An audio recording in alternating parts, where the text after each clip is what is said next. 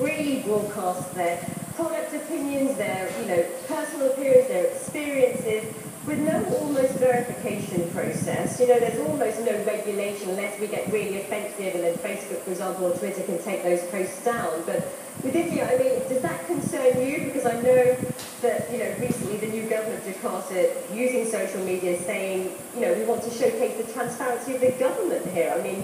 Is that a viable option for them? I'm sorry, can you repeat the question? Well, I'm just concerned to understand whether or not you believe social media use can be fully transparent and honourable and truthful when there is an issue highlighting the verification of many of the comments posted online. Well, it depends on, I guess, the site itself. They have to be able to pick and choose which are true within the lies. But in a way, with the information democracy in Indonesia, people are starting to understand that there are social issues, and then whether there's support or not, it's based on their own preference.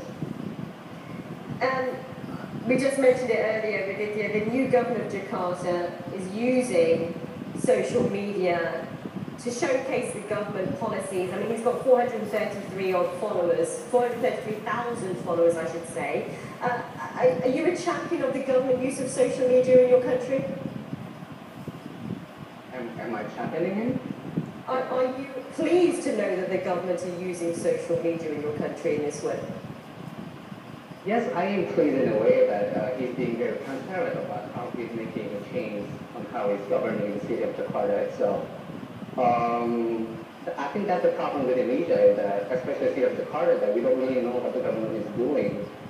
And as they are using social media to make the actions more transparent, we are able to know what they are really doing, what change are they making, and therefore a lot of people are supporting this method.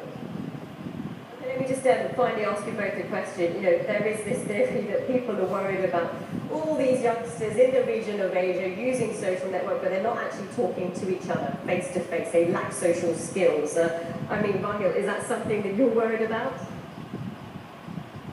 Well, I'd say that it's